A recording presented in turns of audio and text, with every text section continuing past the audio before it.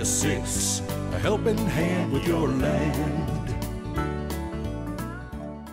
Neil from Essex here to do a quick demo for you today between the loaders on the new Kubota LX tractor, the LA535, and the loader on the Kubota Standard L, the LA525. These are two surprisingly different tractors. When you pick through them, you're going to notice they're basically the same size, but they're for really different applications. And the loader spec sheets have some interesting tidbits in them. So when you go through and you look at those spec sheets, you're going to notice that the rated capacities of these two loaders are within 15 pounds of one another.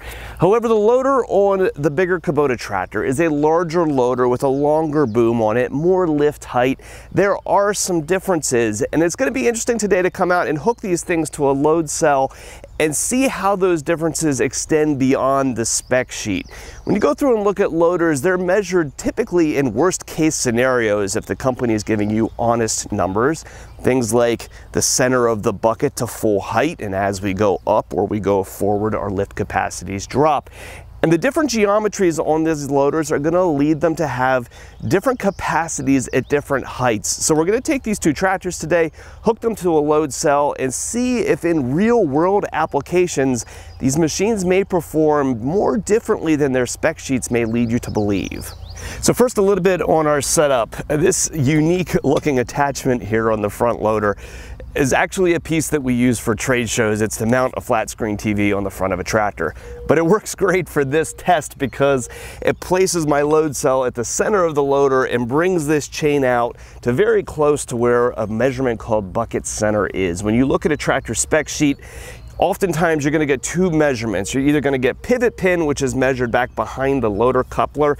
It's a good marketing number because it gives you a big number, but you don't actually lift anything from that pivot pin point. So it tends to be an inflated number. If you base your purchase decisions off of a pivot pin measurement, you may be disappointed when you go to lift that amount of weight and load it into a truck because you won't be able to do it.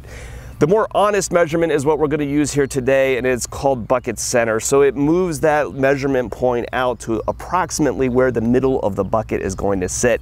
It's usually measured at 500 millimeters forward of the pivot pin, and the front of this plate sits at right about approximately that spot. So we're going to measure from bucket center.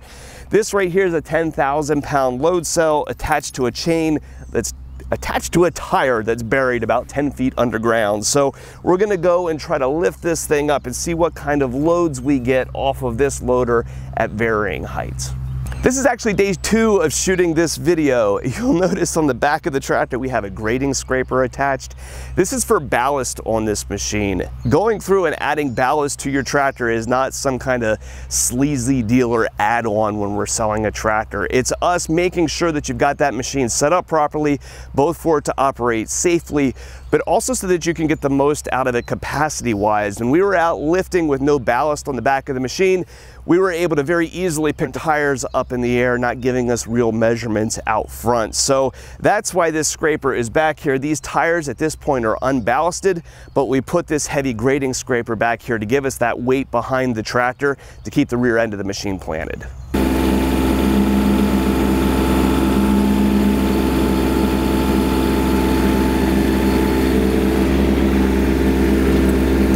So our first test here would be at essentially 1,500 millimeters. Now that is the carrying height specification at bucket center for a tractor. This one comes out at 1,030 pounds.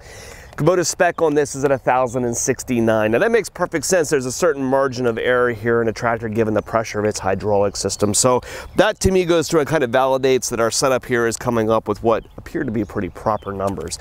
We're gonna do one more measurement here and take this the whole way up to full height. Check how that compares to the rated specification.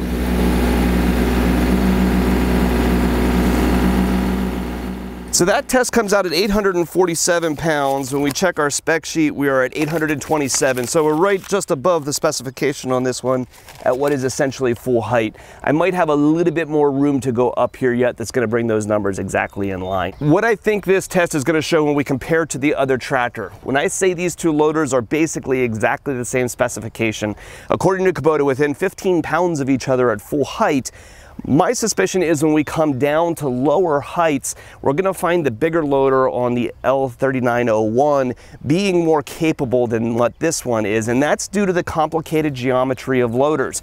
At different heights, they're going to lift different amounts. You can get different capacities depending on the position of your hydraulic cylinders.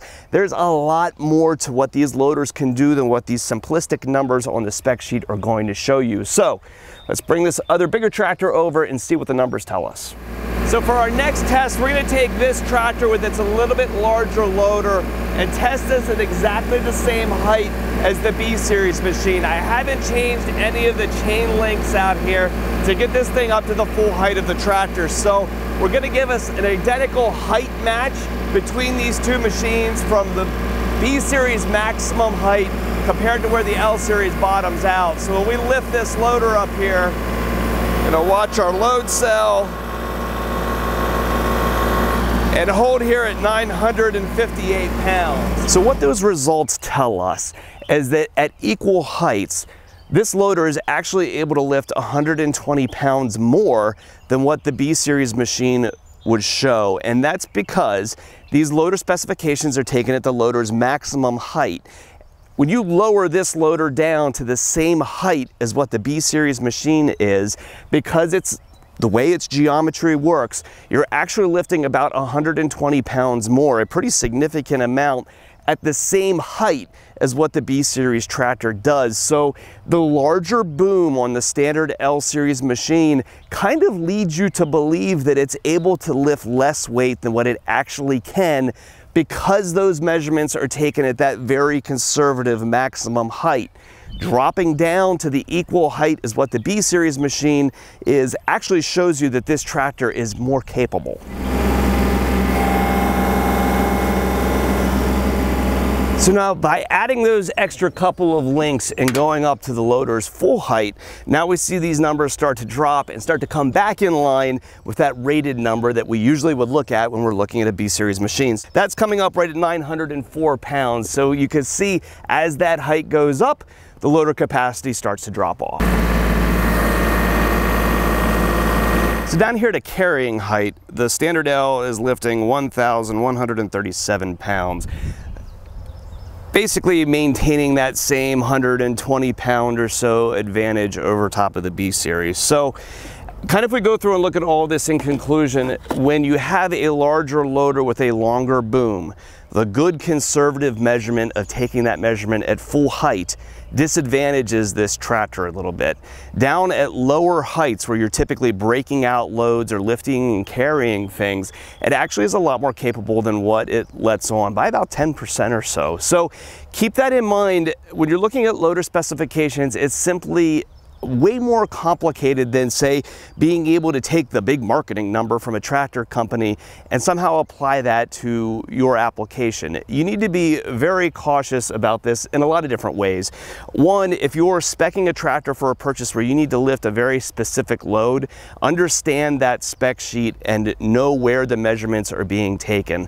More and more of these tractor companies anymore are going with pivot pins at carrying heights, because they give really big numbers. That would be by measuring on the back side of the mount plate back here, where your loads never sit, at a carrying height, which a lot of times is fine, but if you need to be taking that load and dumping it into a back of a truck, you're not going to be able to do that. The number sitting back over here at a carrying height can be 50, 60% higher than what that tractor is really going to be able to do if you were to scoop up a pile of dirt and try to load it into a dump truck. So keep an eye out for that. Years ago, this practice of using these carrying height pivot pin numbers wasn't nearly as rampant as what it is today. With more and more companies trying to break into this business, companies are getting looser and looser with how they're marketing these numbers. And as a tractor sales guy, we need to be very cautious about this and educate people. When you have these specific loads, you need to be measuring and looking at that loader spec sheet in exactly the right way. Also understand how things like lift height can disadvantage particular models. Tractors like this standard L have a very large loader on it that can lift a lot higher than what a lot of other competitive machines can in this space. So keep in mind, if you see a machine that ekes this tractor out by just a little bit, odds are if it's got a loader that doesn't lift as high, it's actually probably not quite as capable as what this machine is. So lots of things here to digest. Unfortunately, as a consumer, the best thing that you can do is when you look at those loader lift capacity measurements, make sure you're also looking for the height that it was measured at and the position, whether it's bucket center or pivot pin, and make sure you're comparing those things equally from one tractor model to the next. So if you're going through the buying process for a piece of equipment and we can help, or if you have parts or service needs for a machine you've already got, give us a call at Messick's. We're available at 800-222-3373 or online at messicks.com. So there's a couple. Whoa! So going through and doing this test at what is approximately, I really should have a tape measure to do this.